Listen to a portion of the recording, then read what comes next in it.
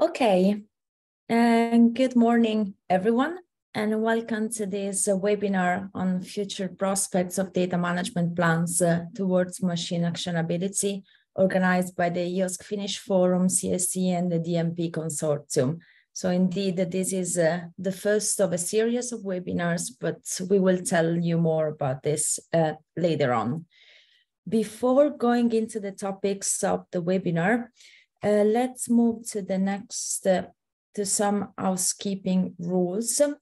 So you are all muted at the moment. You can use the chat of Zoom during the presentations if you want to ask any questions or enter any comments. You can also raise your hand. And after each presentation, we have reserved some time for your questions. So please do not hesitate either to write your questions in the chat or to raise your hand. And also remember that the webinar is recorded, so we will make available all the material in the recording afterwards. My name is Sara Garavelli. I work at CSC as EOSC Program Manager. And I'm also the coordinator of the EOSC Finnish Forum. So today I have the pleasure to host this webinar. And I'm also part of the EOSC Association of the Board of Directors. So this is the agenda for today. I have a couple of slides with a very short introduction of why this webinar is very relevant for the activities that are going on in the European Open Science Cloud.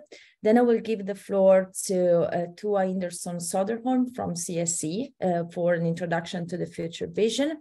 And then we have two presentations from Jari Friman from Tampere University on the way to more dynamic data management planning. And one presentation from Juuso Marttila from Jyväskylän University on rethinking research information towards more effective data management using BPMN process engine. And as I said before, we will have time for questions right after the presentations, but also at the very end of the webinar. So let's get started.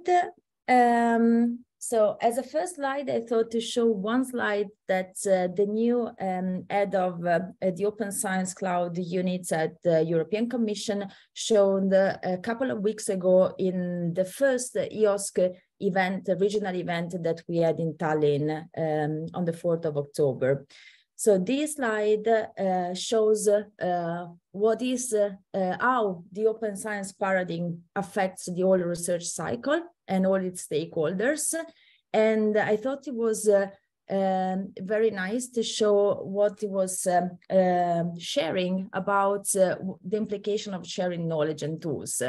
So that means that as early as possible, as openly as possible, as fair as possible. And of course, all these attributes or characteristics are very related to the topic of today, to the data management plan.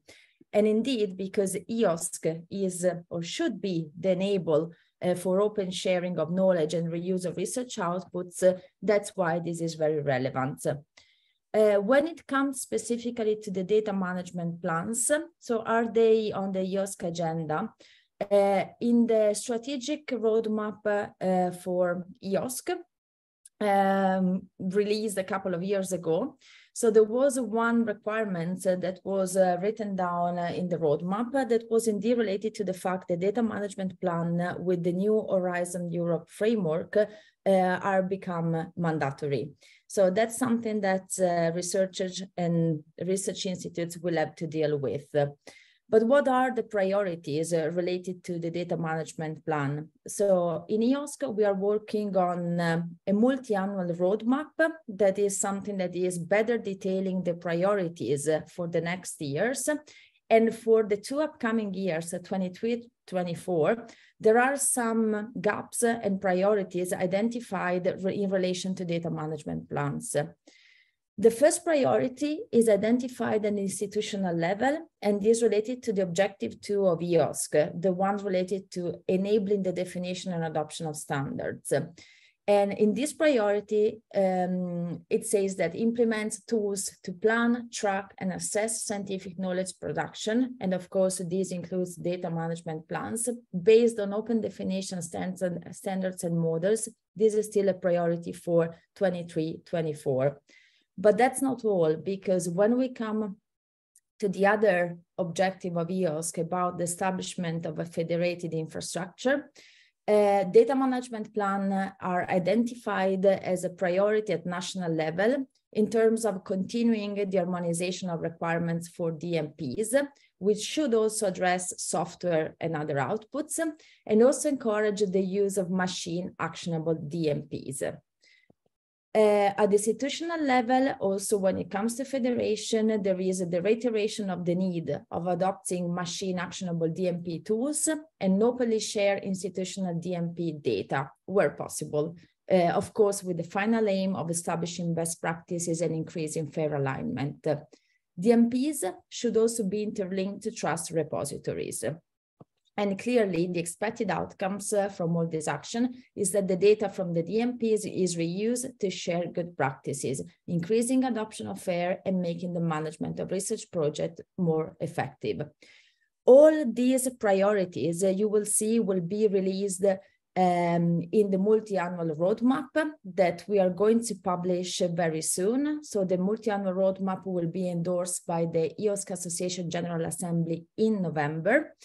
And these priorities, so why are we doing this roadmap? Because these priorities will be reflected in the next work program. And I put here on in the slides that we will make available after the webinar, the link to the draft work program 23-24, where you will see that there is a call in Horizon Infra 2023 EOSC 0103 on planning, tracking, and assessing scientific knowledge production. So if you are interested, and this call is really, really related to the topic of today. So that's just the overview of how data management plans are currently related to the agenda of EOSC. Now, I don't want to steal any more time to the topic of today. And so I want to pass the floor to the first speaker. That is Tua Hindersson-Söderholm. She's data coordinator at CSC Data Management Office. She has a special interest in interoperability and also in providing service ecosystems where the researcher has to add information just once. So Tua, I leave the word to you. Thank you, Sara. So I will talk a little bit about the future visions of machine actionable DMPs. As I assume data management plans are familiar to all, it might also be common knowledge that the DMPs are seen as documents usually forgotten in the desk drawer. That's a shame, since they contain information valuable at many points during the coming research. Keeping the DMP up to date should be seen as an essential task in good data management practice. Machine actionable and dynamic DMPs express the information in a more structured way than the traditional free-form text documents. They allow automatic exchange, integration, and validation of the information, as well as guide researchers in making good decisions regarding their data management. And most essentially, they enable and facilitate the exchange of information between systems during the whole research lifecycle. In 2019, RDA provided a common standard for machine actionable DMPs that ties the different elements in the DMP together using persistent identifiers.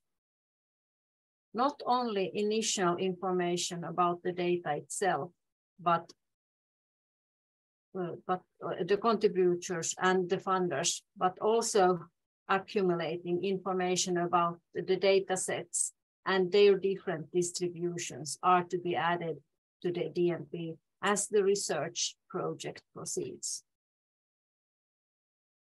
In June this year, the report of the National Dynamic DMPs Working Group was published. This report emphasizes that it's all about reusing the information and making data management planning a genuine part of the research process. Based on these outputs, we at CSC have tried to visualize the landscape of machine-actionable DMPs in the national context. It all starts with the researcher producing descriptive information about the data. But already at this stage, basic information needed could be fetched from the organization's own information systems or from the National Research.fi hub. Metadata should then be added throughout the project, keeping not only the DMP up to date, but also providing up-to-date information about the project and its data to the organization's information systems. This information could then be reused in, for instance, the impact assessment, the privacy notice, and the needed agreements between the partners, not to speak about the possibility to reuse the metadata when publishing different distributions of the data sets later on.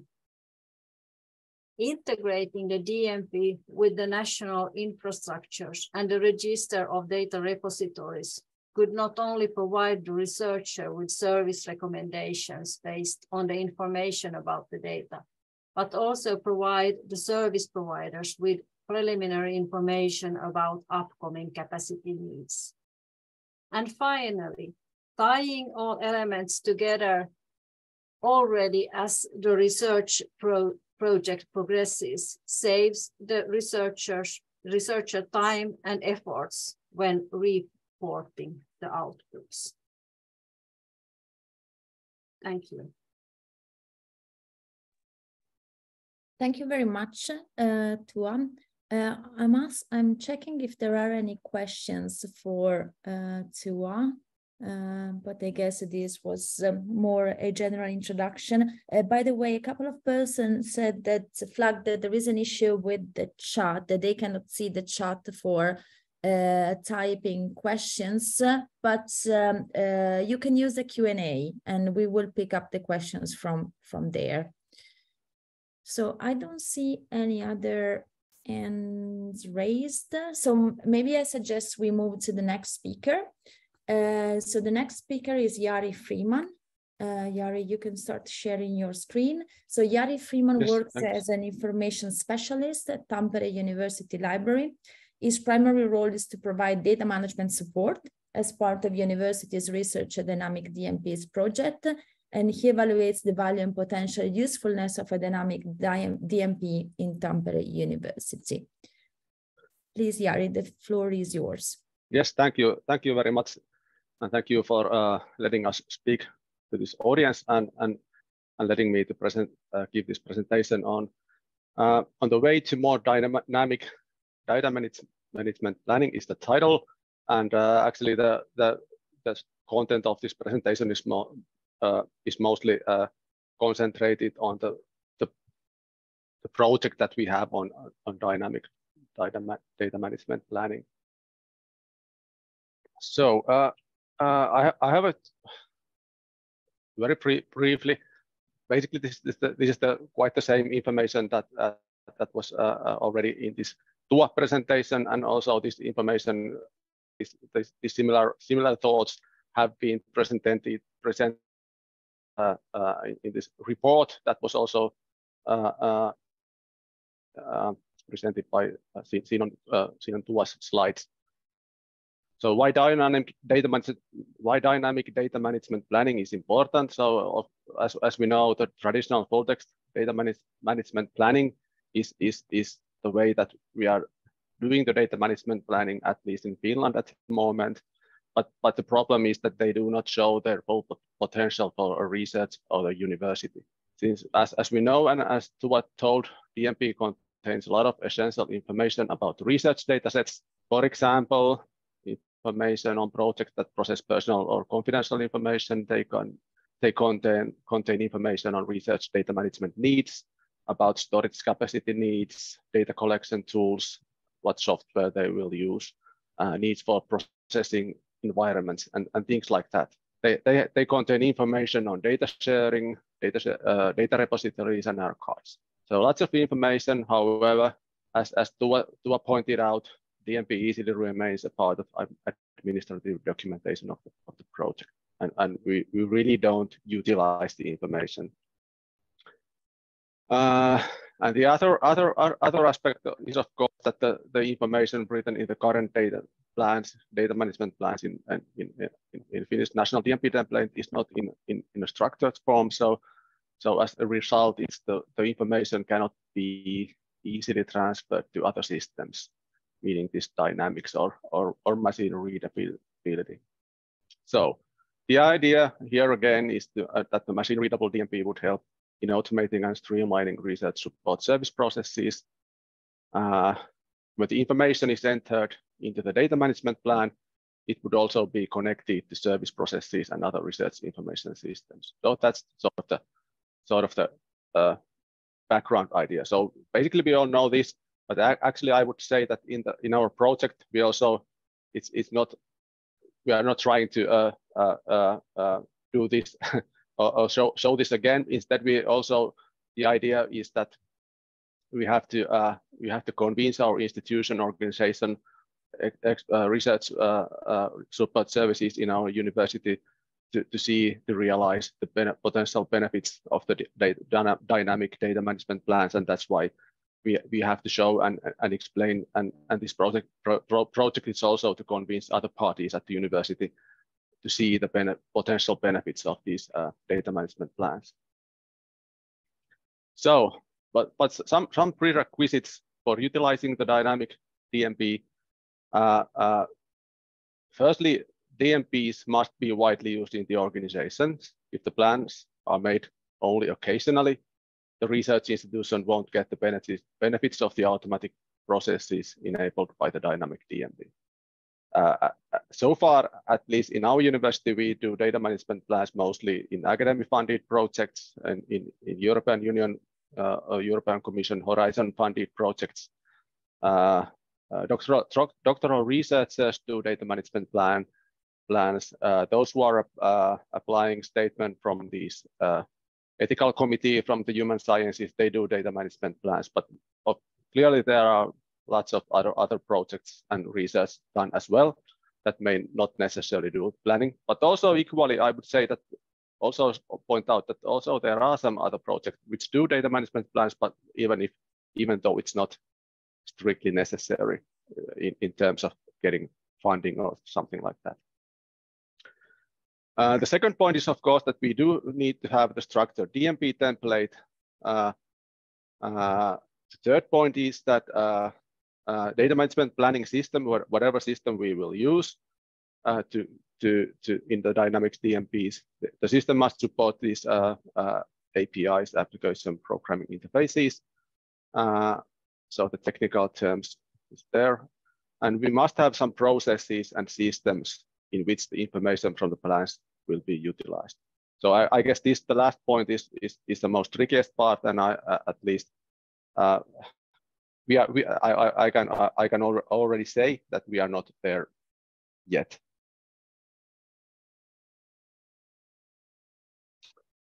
Okay. So about our project. So the project started June 2022 and will end by end of this year, 2022. And the goals in our project are to make an assessment of the potential benefits of the dynamic DMPs, and the perspective is also, of course, our university and our researchers. We need to do this technical assessment of the suitability of DMP tooling to produce a dynamic DMP, since actually, at least in our university, the DMP tool is widely used. Create and test a structured DMP template with DMP tool. We feel that this is important to have this structured DMP template already at this point, because at the same time, as was actually also pointed out by Tua, we believe that structured DMP template is a key to help researchers to write their data management plans. And of course, finally we try to propose some further actions and the next steps. So, but before we go into strictly dynamics of DMP, we started in the project we started this project by evaluating these current data management plans, and the goal was to find out what kind of information can we have from current data management plans. And actually a total amount of DMPs, 40 in this case, obtained from the project that got a positive funding decision in a September 2021 call. And the result was this very quite short, brief evaluation was that actually 71% of these projects had used DMP tool system to create their DMPs at least at some level. 65% of the researchers included estimation of the storage capacity. 75% had at least some idea on issues related to ownership of research data. Of course, the other question is that how deeply and how well was this question understood, and because we actually what we did was that we just checked all the answers that at least at some level pointed out this ownership issue in contracts or agreements on things like that. So we got the number of 75, but the real say how many of those had actually done, for example, these transfer agreements and things like that, it was unclear. 63% included a statement on agreements or contracts they are planning to make. And then on open research data and metadata, 90% say that at least some part of their data will be made openly available. If this is the truth, then I would believe that in the future we will have a lot of openly available research data. And I hope that this will be the case. At least many researchers have given this promise. 33% said that they will use Etsin or Kuvain service for open metadata. I would believe that this is increase the use of Etsin if this is the case. Again, 20% refers to use of other CSC services. Also, as this is a quite big percent, 30% mentioned FSD, meaning Finnish Social Science Data Archive, Tietoarkisto. In Finnish, they contain surveys and interviews, and of course, many projects collect different kind of data. So also interview or survey data is quite common data in all the disciplines. So well, I don't know. Maybe it is true. 20% mentioned Zenodo, and 15% mentioned GitHub. So some thoughts and ideas on this evaluation. The main result was that we can get a lot of information on datasets and research projects, but who will use the information?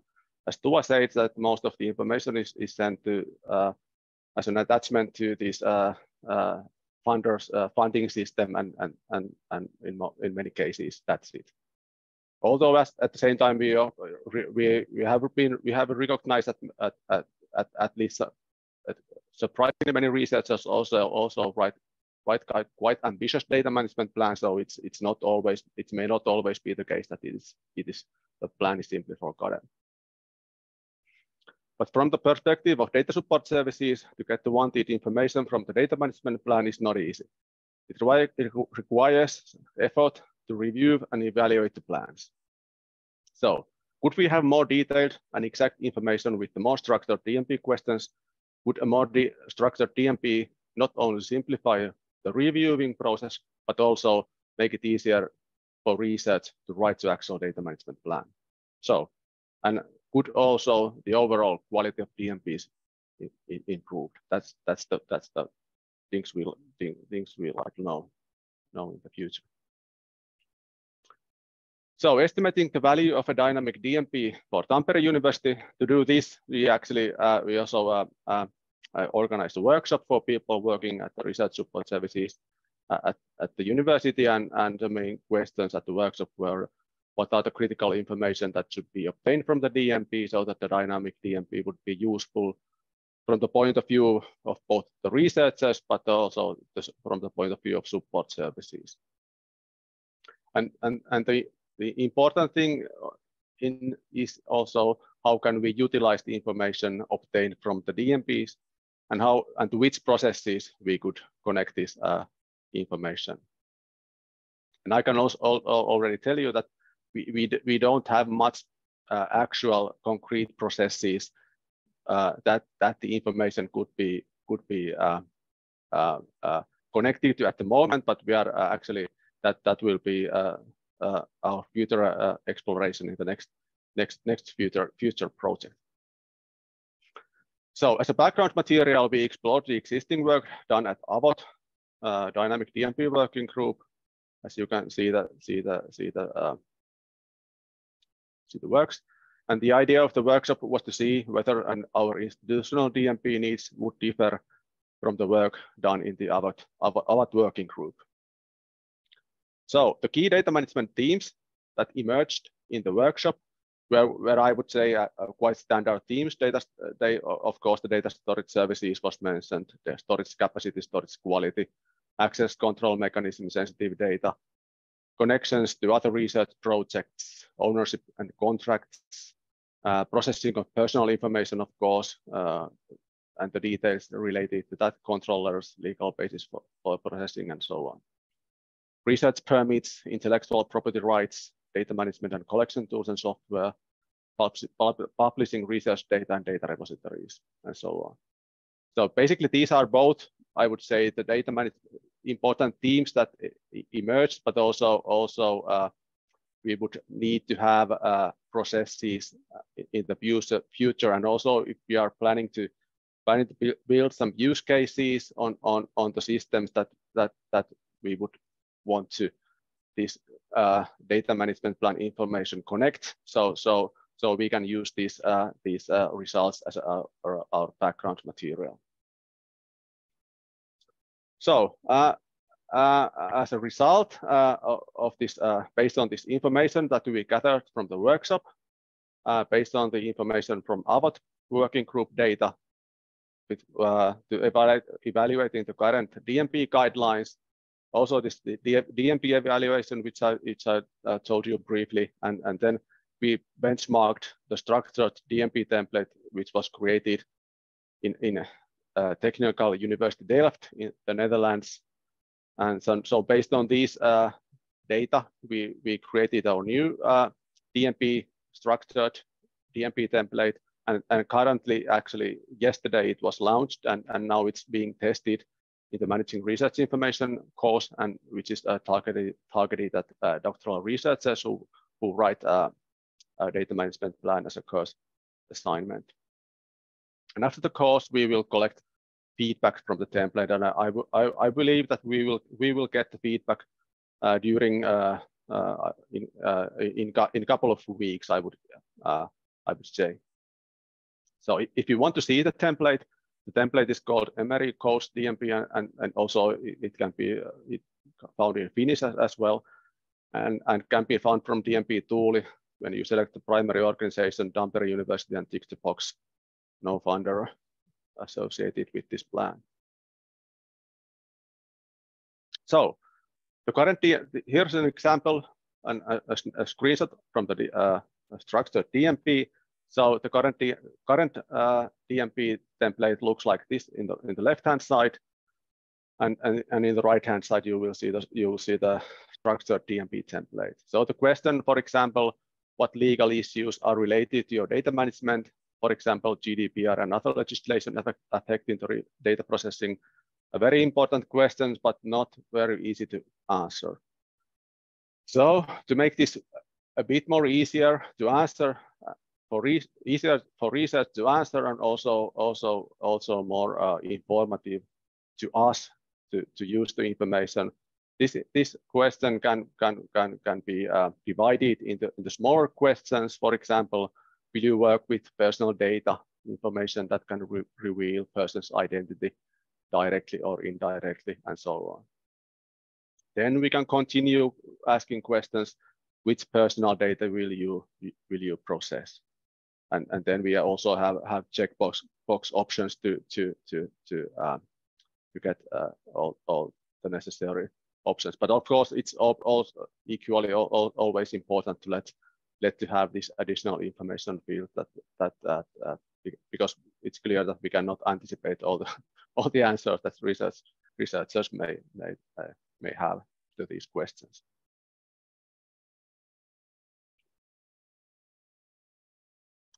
So what the preliminary findings and thoughts on this project. So firstly,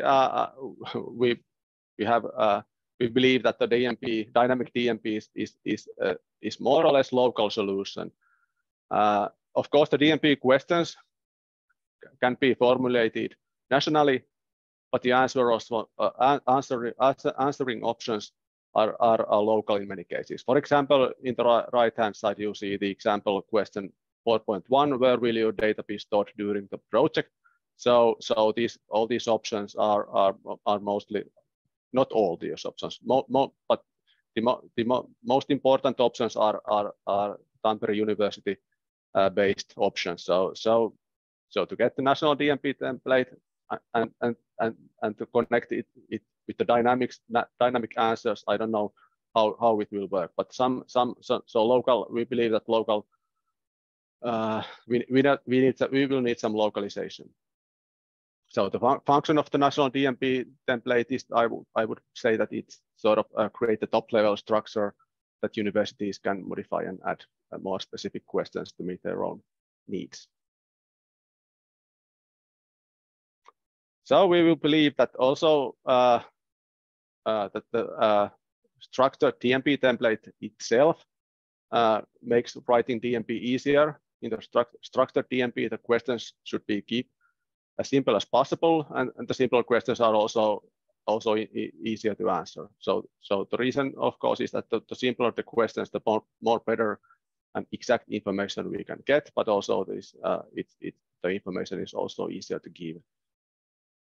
And actually, when we made the template, we actually realized that when we have the simpler DMP questions, we probably don't need so much specific DMP guidelines and guidances.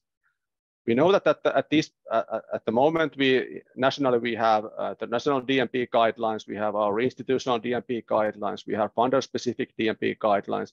We have guidelines for sensitive data. We have guidelines for DMP reviewers and evaluators. So we have plenty of guidances, and we know that no one will read them all. So to make clearer questions are easier to answer, are also easier to answer. So that's what we think it's the case. So in our new template, we have 28 questions compared to 11, which is the case at the moment.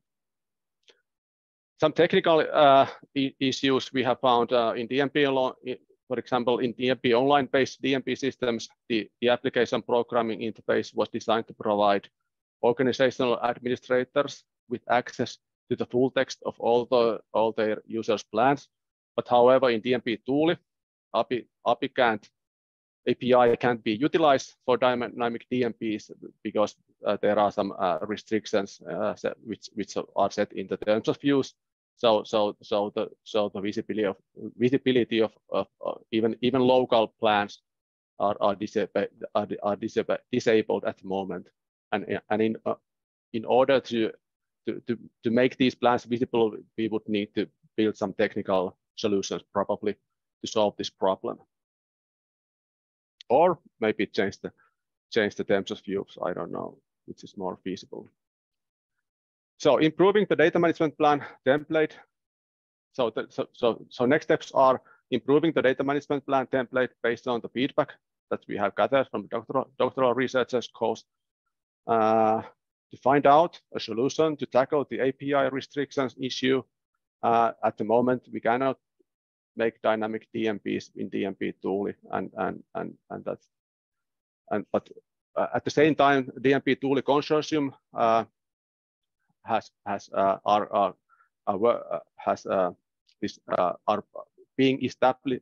establishing this technical working group, and we will hope that in this group we can solve this issue. And so we will also benchmark ongoing dynamic DMP activities at other universities. So if you like to talk with us and have to know more about our project or our future plans, so please contact us. So we would be happy to tell more about our project, and also to hear what you have been planning to do in the future, or if you have some similar activities going on. Yes, and also finally, the results of the project will be utilized in the next project, and in which we plan to focus more on the data streams and between research information systems. So maybe to get more into this dynamics in the next project. Okay, thanks. That's all. Now, any questions? I will be happy to answer. Jari, for the very clear presentation. Just a clarification. So when you mentioned the 40 DMPs that you have been using as an input for the analysis, were those all coming from the Tampere University project? Sorry, I missed missed some part of the question. In your presentation, you said that you started your analysis analyzing 40 DMPs that were coming out from the successful projects. These were projects awarded at Tampere University. Yes, okay. Of course. Yes, of course. Okay. We don't know. No, we didn't. Yeah. Okay, so there are a couple of questions in the chat that I want to pick up. Maybe I don't know if the persons want also to speak. Diana or Diana, I don't know how you pronounce this. I think there was a question about dynamic DMPs, if they need to be on separate platform or service. Diana, if you want to talk, please. You can unmute yourself. Hello. I wanted to know if the DMP, the dynamic, needs to be on separate platform, as in you made a specific program for it. And there are special people, not special people, people whose job it is to make sure it runs properly. And is there any support system for it if people don't know how to write exactly into it? Or... Yeah, so actually at our project, we try to evaluate if the DMP tool system can be used for making those dynamic DMPs. So that's the main goal. And if the DMP tool system cannot be used, then we should think of something else. But of course, at this point, we believe that the DMP tool system is probably the way to proceed, and we don't need any other systems. Of course, in our university, we will need to have systems that if we like to utilize the dynamics information, so we will have to use some systems that the information from the DMP will be transferred to our own systems, research information systems or processes. So that's we need some system in our university. Okay, thank you. Then I think there is a comment from Jukka about the more structured DMP and the quality. Jukka, do you want to elaborate? Hello, can you hear me? Yes, very well.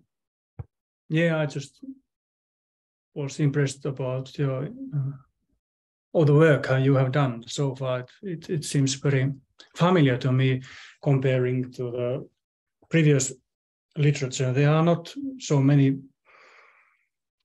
studies made, I mean, content analysis of DMPs, but there are maybe 10 or so, and those results that you showed here, they look pretty much the same as have been found before.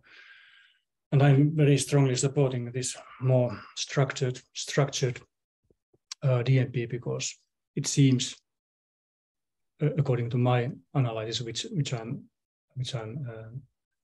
in the process of making at the moment, it seems that it doesn't have to be more than a clear data table that already significantly improves the overall quality of the DMPs. Thank you.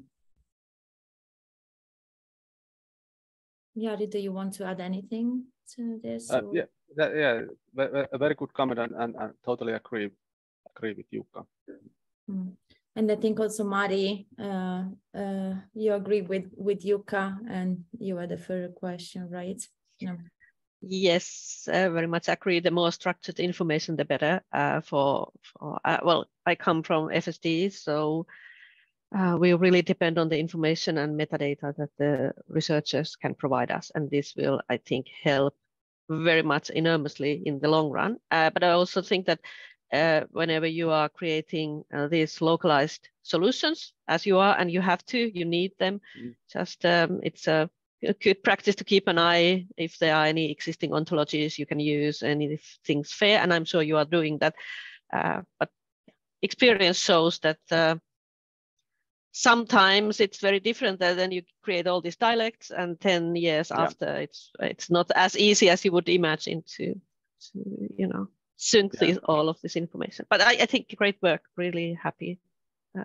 That's a very good point, and I must say that so far we had to do something quick and dirty. So we to get this DMP template be tested in this course. So we had to make some results, and that's why at this point we haven't been analyzing so deeply all those possible ontologies and things like that. But of course, those will be important aspects in the future. Yes. Jari, do you know if there are any other universities in Finland that are doing a similar project as yours? Are you aware of any? Actually, I don't know if there are any. So please let me know, and we can. Yeah, that would be something interesting to. Oh, okay. Yes. Juuso said that Jyväskylän. But then we will hear from Juuso. So before moving to Aalto as well is working on our own solution. It would be nice that maybe at the end of the webinar we can hear from Aalto as well what they are doing. So there was a question also from Ari. Ari, do you want to ask the question directly? Well, it was just in general thinking about this study, and also with the other studies, came to my mind that how open usually the DMPs are, or do the people want to keep them kind of their own and within their own organization? Because I was immediately thinking about these kind of studies in more general sense, that it can be done.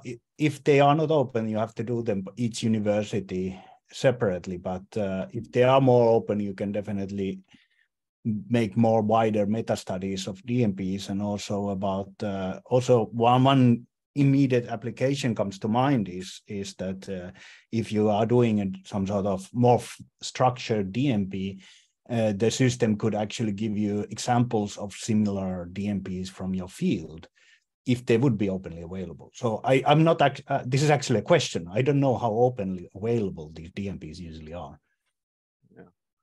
Yeah, I guess one of the problem at the moment is that actually the DMPs are not available even to us. So at this point we don't get any information from the DMPs. Only the metadata information, and clearly that's not enough. So I guess the first thing is to tackle this local DMP information issue, and then think of something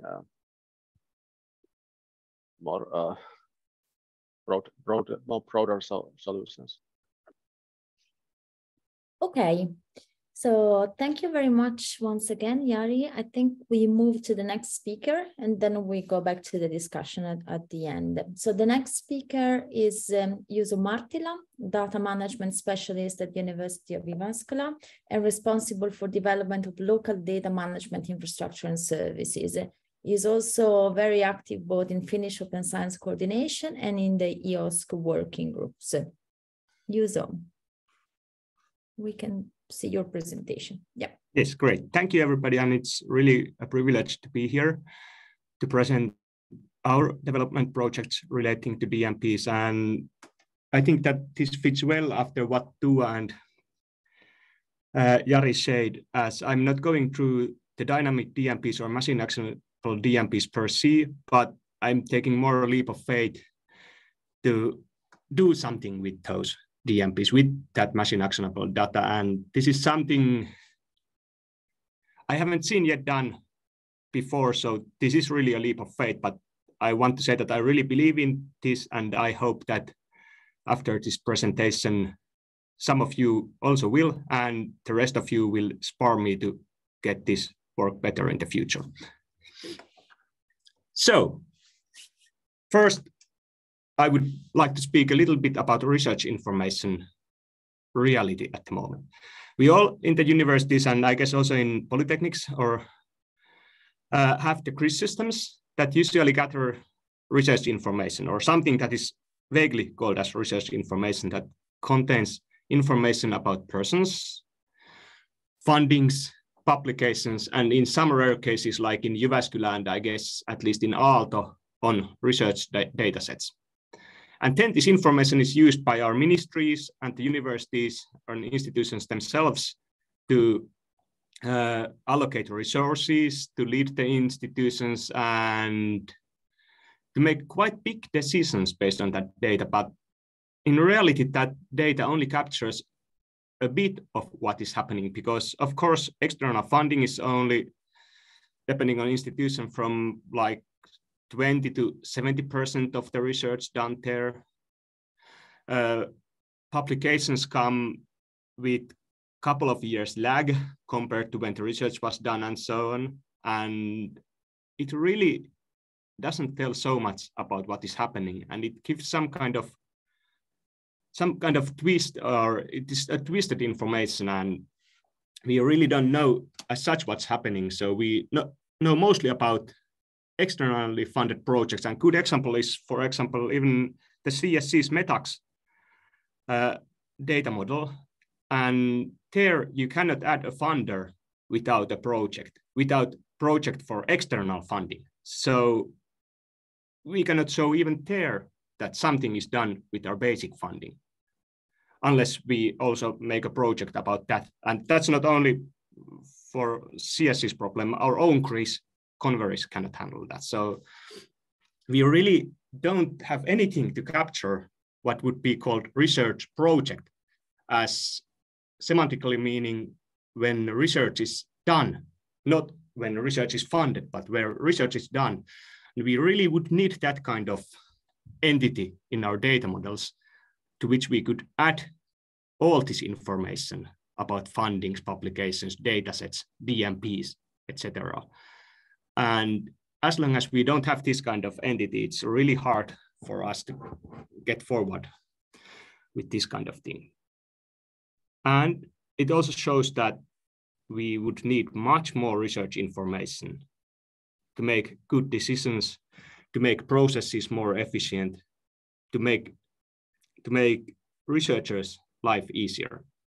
And this is where, like Jari showed and our discussion showed on earlier presentations, that here people often have come to rely on data management plans.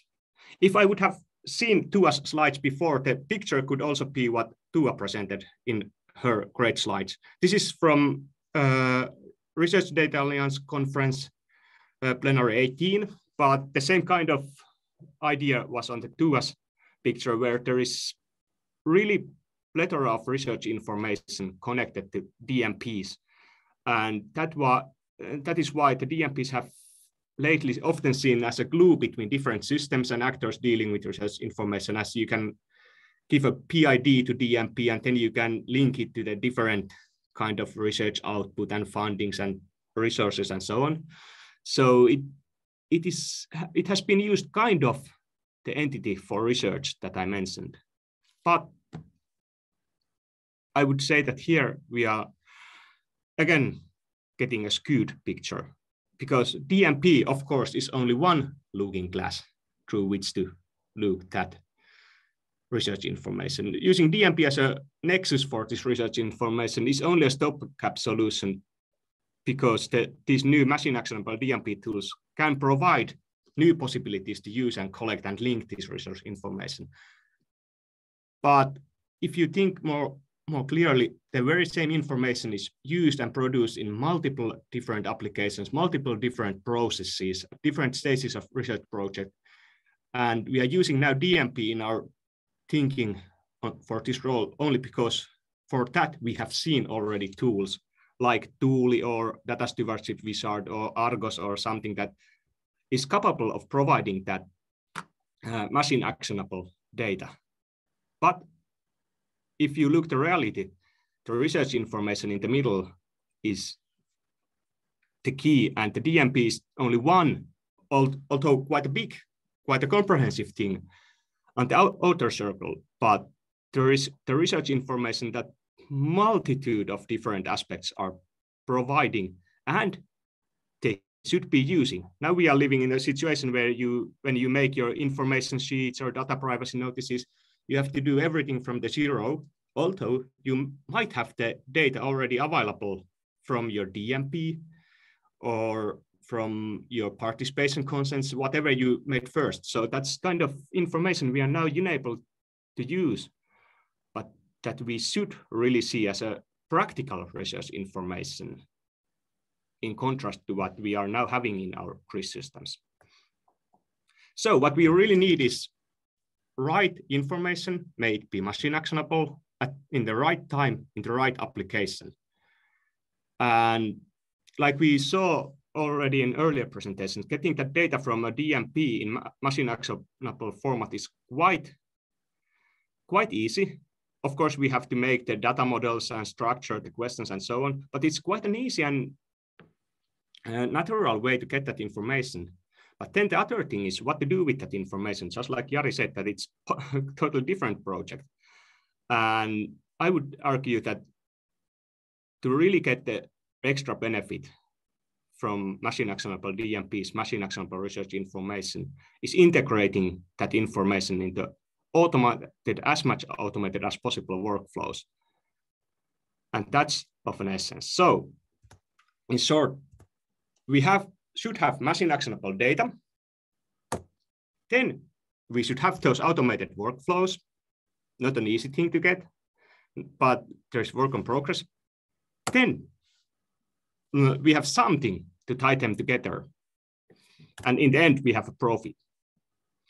And now I'm going shortly to what we in Jyväskylän at the moment see as a solution for this third part. I'm not arguing that it would be only solution, but it's something that we have at hand and we are now testing, and it shows quite promising results for tying together this machine actionable data, its collection and its use in different workflows.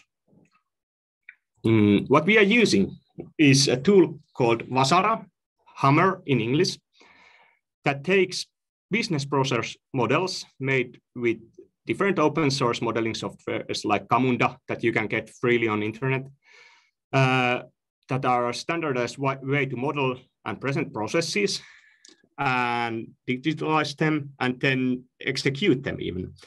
And the VASARA is a collection of tools that were developed in University of Jyväskylän using a variety of open source technologies. And they take these business process models, the process models, I'm just going to show shortly what it means in practice. They take those processes and they tie different kind of information, different kind of variables to those processes, and then run through those processes so that everything happens on the right time, on the right place, using the right information. And it's already used in Jyväskylän or in our university to automatize and digitalize quite a lot of different service processes. So it was quite a natural choice to try here. Of course, we get to the first part where we saw that we could do quite a lot with this research information.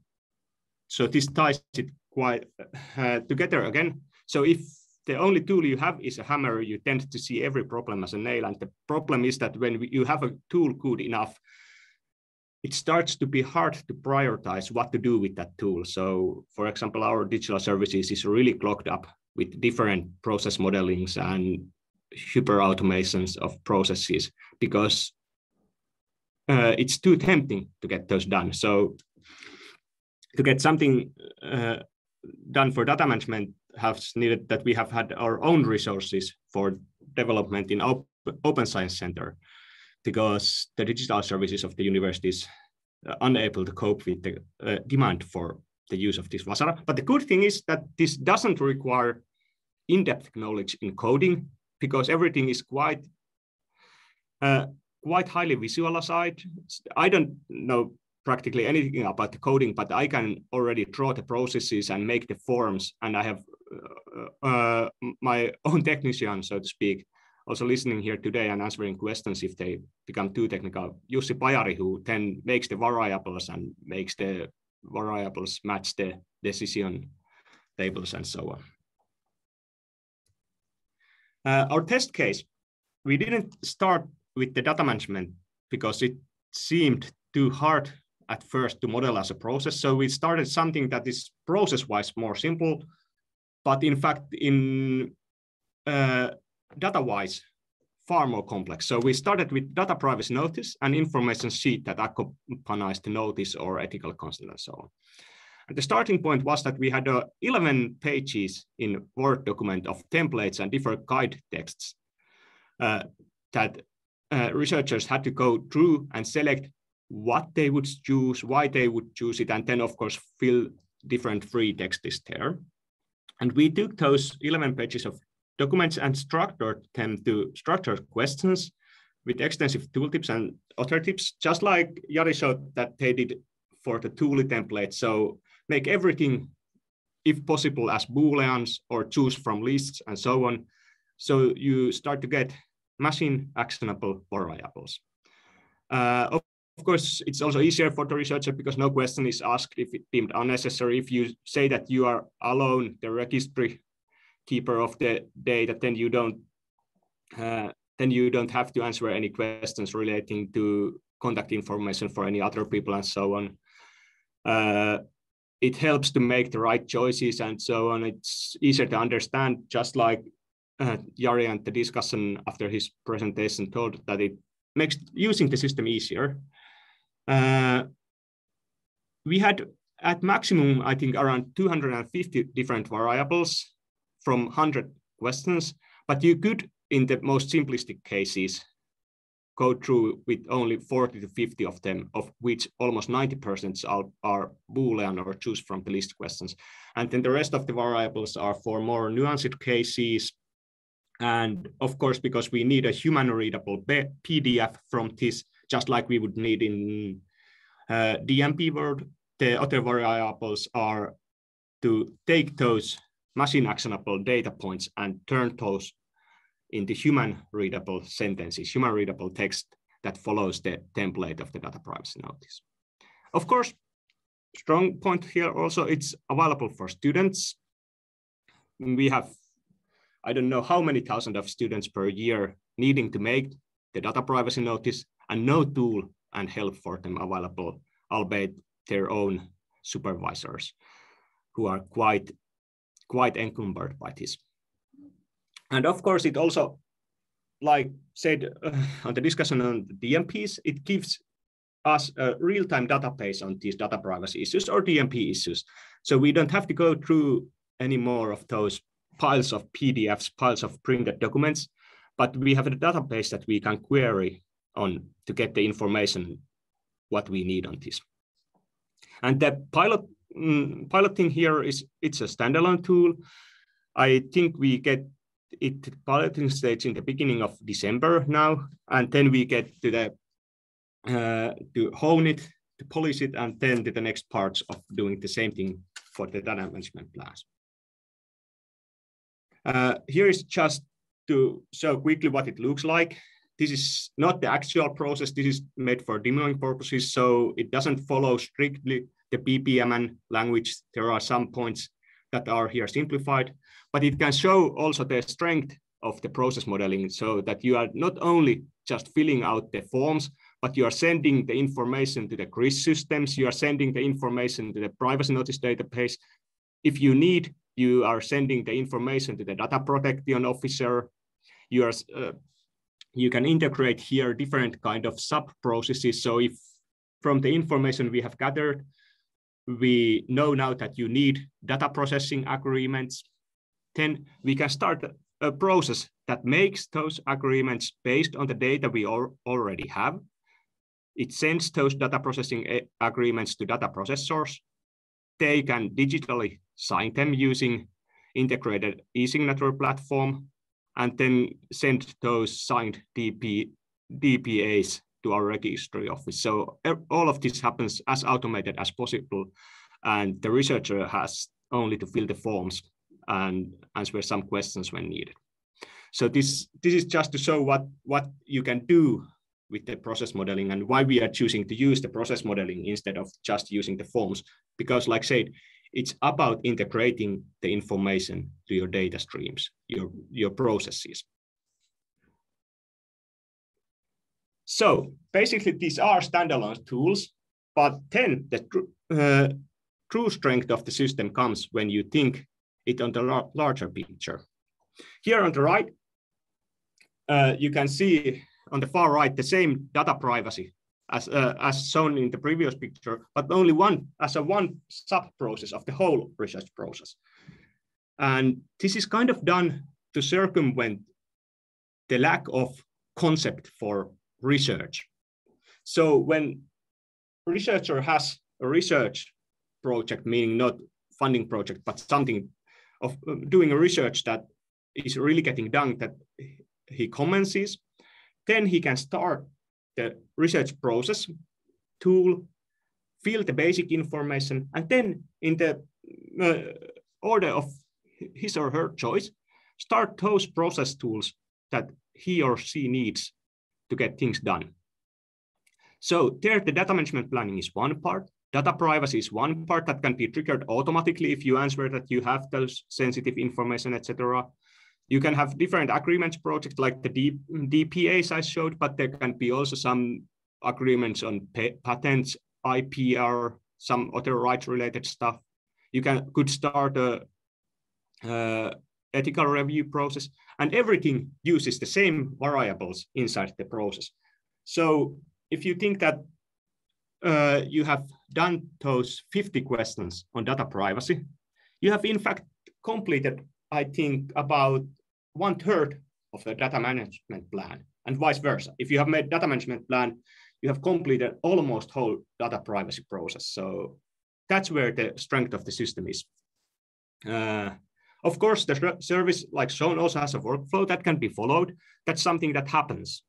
It's not just information floating somewhere, but it's information that is going through a pipeline, and it has to go somewhere. It has to be on right. It will be on a right spot if the process is modeled correctly. And it will do that automatically whenever possible. So when we do this kind of stuff, we cannot start with just making a dynamic DMP.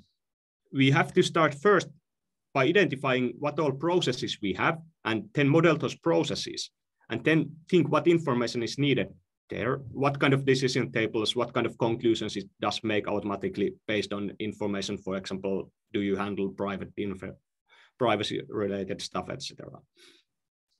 Then we have to create a data model, just like Mari asked in the chat that what kind of data model you use. We have to make a data model that is documented, that follows, of course, established standards. And then we have to take the data management plan template and turn it into structuralized questions. And only after 10 we create the forms. And after we have done this all and sent it to the wolves, the researchers, we can really see what we need to do differently. And then we, of course, start process of honing things, polishing things, refining things, adding sub-processes where we can get more value, etc. Here lies also the biggest challenge we have faced. And that is, can everything be seen as processes? What are the main processes here? We first were just modeling data management plan process, and then it wasn't enough. It was quite cumbersome. It was quite alone. And when we finally realized that we have to see it as part of greater research process, it started to make sense. Then we have to identify all the sub-processes. We have to model them. They will get extraordinarily complicated, but I believe that we can make them. And for example, we have to separate data management planning from the data management processes that are something that can be launched after the plan is done. On the downside, the processes are not as flexible as just handling mere information. If you think, for example, data stewardship wizard or even Argos, to some extent DMP tool, you can fill out the information in whatever order you wish. You can leave things out, etc. But in this kind of processes where you need certain information to continue, you need certain information to get these processes going. You have to fulfill them all.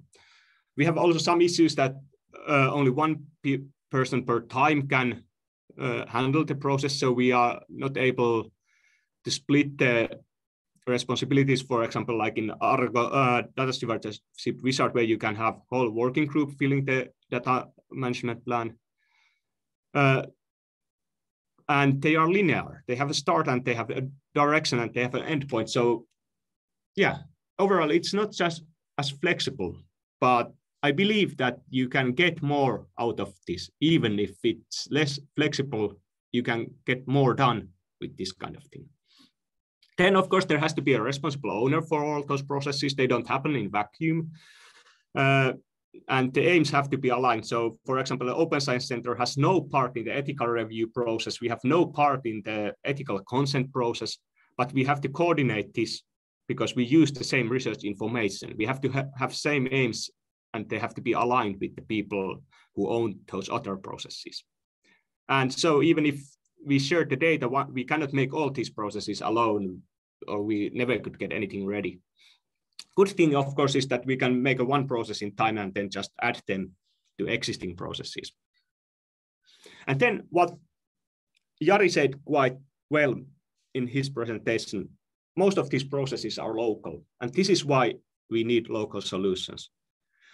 We could, of course, gather the data using national tools, even international tools, but it doesn't matter so much what tool we use to gather the information. The information does, and that we get the information in the right place at the right time, so that if the information is already there in our research information database, you don't have to retype it, and so on. And it has to be tied with our own processes. And here is why we use VASARA, because that's how we already manage our processes. So if you use that also to gather the information, it's already there.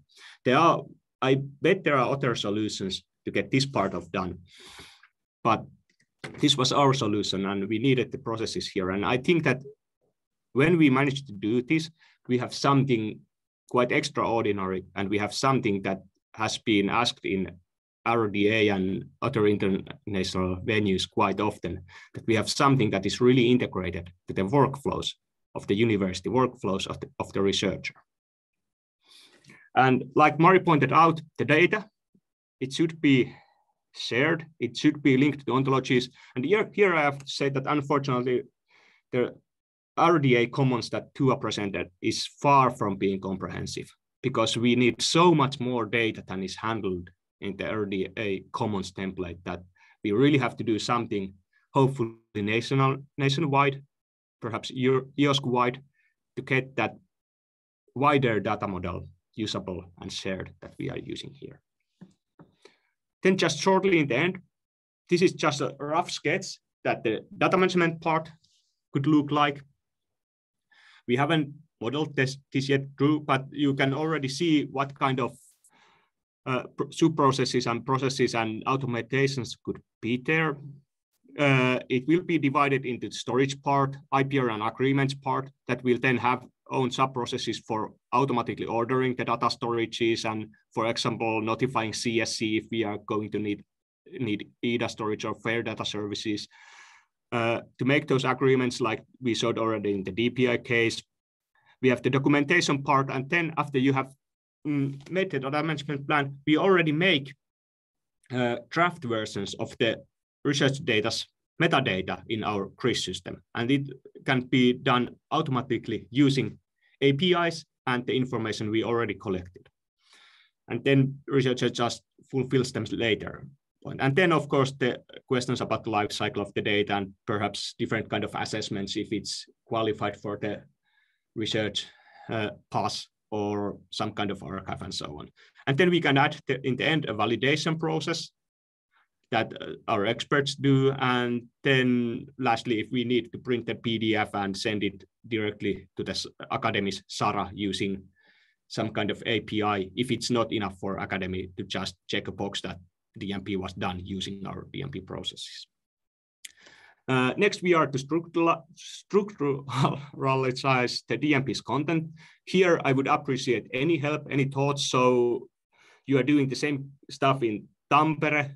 I guess in Oulu will be too doing this together with us. So, and this also concerns people who are going to use also Tuuli to gather this information. So we would need to really sit down together and see what kind of content we want to have there, what kind of variables we want to have there, and how, in what format we would like to ask them.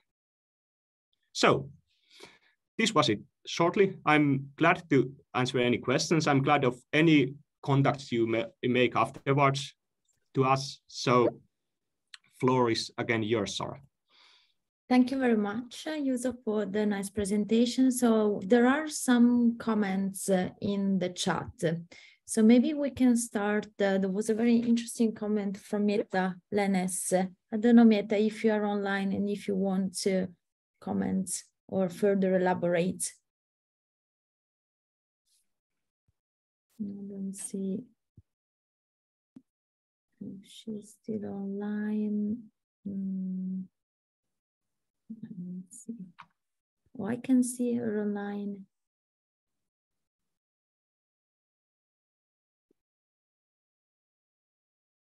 Some people have already left. Well, I am here. Okay. Okay. My audio wasn't working at first, so I had to have the rights. Yeah, I just wanted to say that for us in the Language Bank of Finland, it's very important to actually identify the individual resources when we are discussing these matters with the researchers or the research groups, because from our perspective, it's important to know which data set we would need to publish or to make available after the research project has been finished. So with regard to the DMP, it's quite important that the researchers also consider the individual resources that or the data sets that they are working with. So I think it was already pointed out that the DMPs that contain information about the individual data sets, for example, as a table, are of better quality generally, because the researchers tend to, well, they are more up to date on the actual resources and the issues that are related to each individual resource. And for us, we usually even assign a PID to an individual data set as soon as we know that this resource exists, and we have a basic description of it. So even before the resource is available, we can still refer to it with a PID, and so this would quickly become a network of PIDs. If the DMP has a PID, then it would be linked to one or more data sets that also have PIDs and so forth. So this also becomes a source for citations to the researcher. And that's one thing that could encourage them to actually use the DMP, if they get references for their own data sets that they can use. Yeah, so that's my comment. Yeah, I completely agree. And that's the part why we use the automatization to take the metadata from the DMP and already create the metadata for the dataset in our conveyor system that finally leads to publication of that metadata, or in some cases the dataset itself. We are not yet sure how we are going to implement the multiple dataset inside one DMP problem, because it's not self-evident. If our main unit is the research may have multiple datasets. So do we have to make a DMP for all those datasets, or do we just have to make one DMP and segregate inside it those datasets and their different properties, possibly that way? But yeah, we have to make it enough to get the single datasets or the dataset singled out and get them preliminary PIDs and so on. And of course, we want to make it so that the metadata is compatible with the language bank or the FSD and so on. So in the future, hopefully, when somebody wants to publish his or her dataset in FSD, we can just click a button in our conveys and it sends the request to publish and with the, alongside the metadata to the FSD and starts the publication process there. Thank you, Juuso. There is also a question from Maria-Lisa from University of Helsinki. I don't know, Maria-Lisa, if you want to ask the question yourself. Yeah, well, you just answered questions already. So you have mapped DMP, DPI and privacy notice, not yet DMP. Yeah, we have also this kind of similar kind of project that Jyväskylän has. It calls, the name of the project is My Research, and we are combining. It's focusing on ethics review, data protection, and data management planning. We don't have other agreements in this project scope at the moment, and we try to map the kind of ethical review documents, data protection documents, and data management plan documents. We haven't found a similar, exact similar content yet. The data protection documents and more detailed than data these questions which promote data management planning.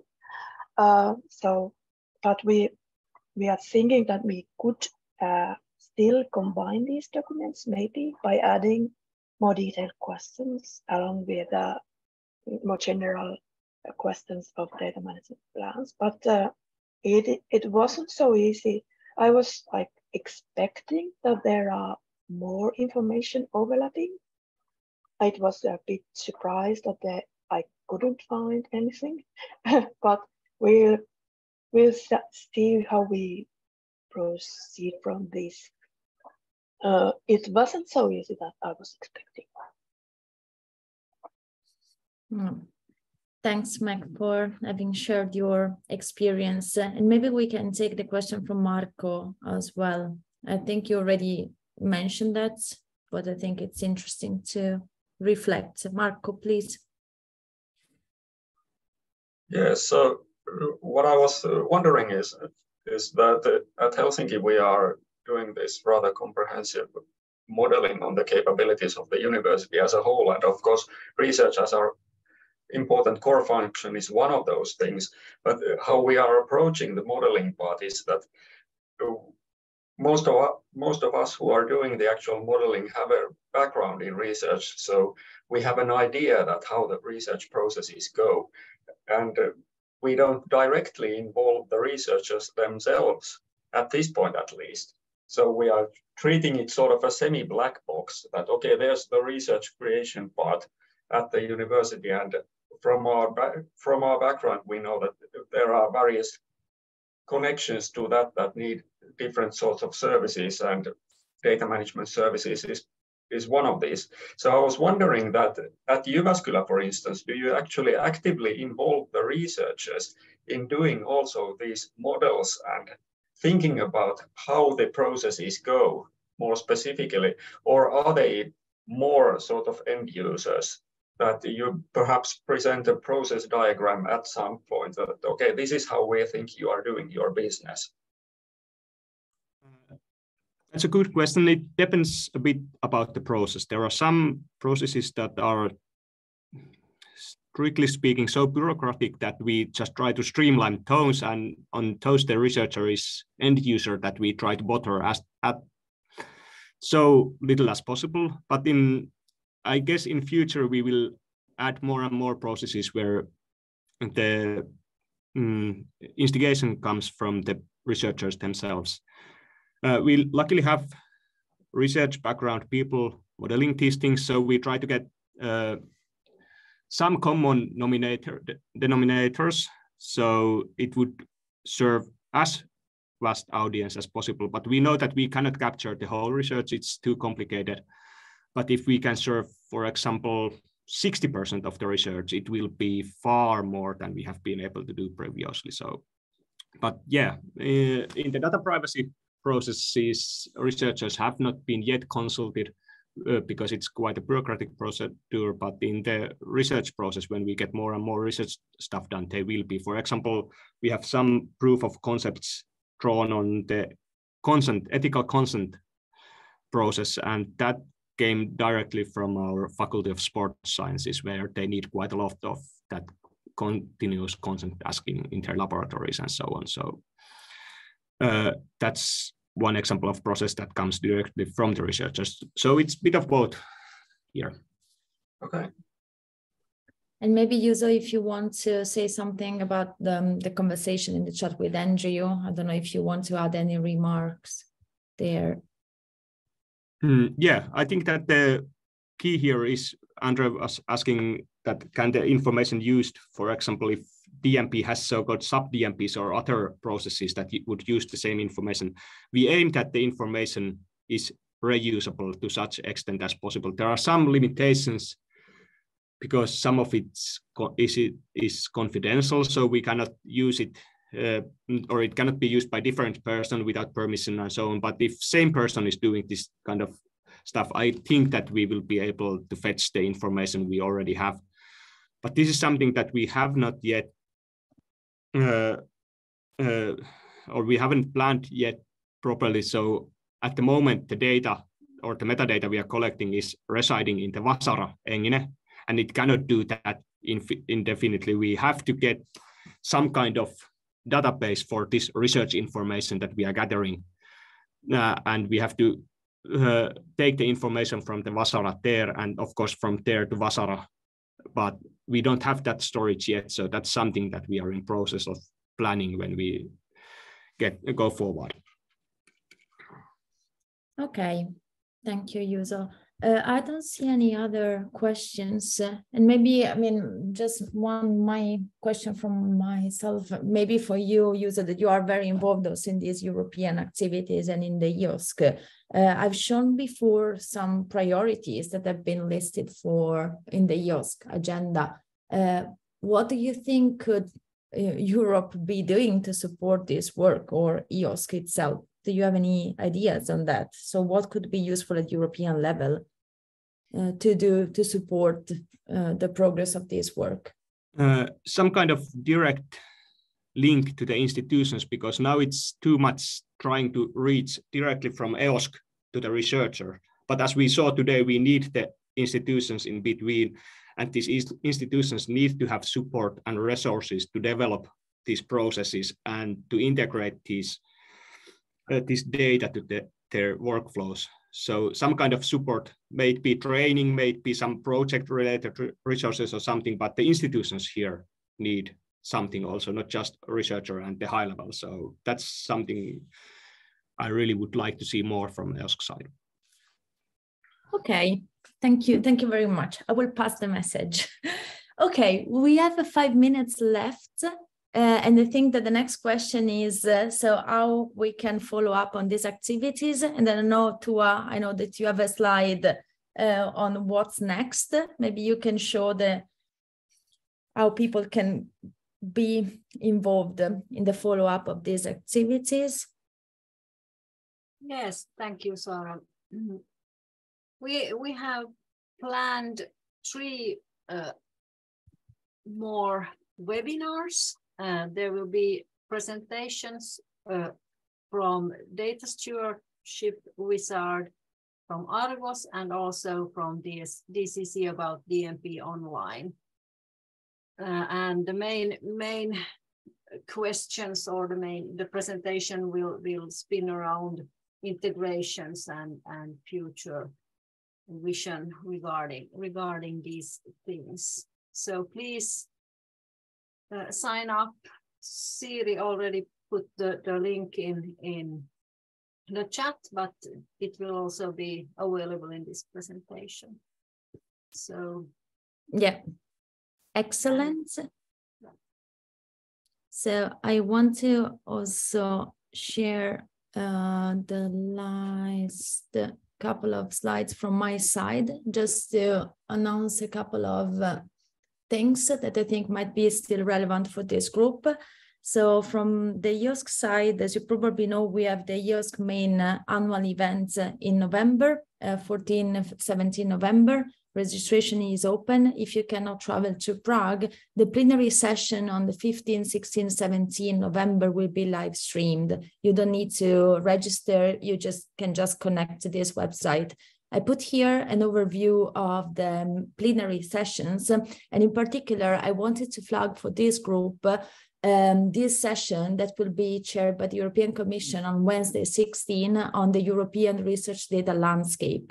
This is a study commissioned by the European Commission that covers, they have interviewed European researchers starting in June 2021, and they have asked them if they are, for example, working on DMPs, the type of fair practices that they are adopting. So I think it would be very interesting for you also to see the results of this study. The study is not public yet, I believe, but it will be published soon in the next week. So this session might be particularly interesting for you. And the last thing I also wanted to remind you that the Research Data Alliance, the 20th plenary meeting, will be in Gothenburg next year, next March. We will also have an EOSC Future RDA workshop there. And so mark this in your agenda. And I just want to remind you that also the EOSC Finnish Forum is going to sponsor the participation of some early careers or RDA adopters to participate in this RDA plenary. So I think that this event will be very relevant for this audience. So watch out the Finnish Forum space. And here you have all the links that you will find in the slides. Okay, so that's all from my side. I just want to thank you once again, the speakers, Tua, Jari, Juuso, thank you very much. This was really interesting. And well, now we will see again.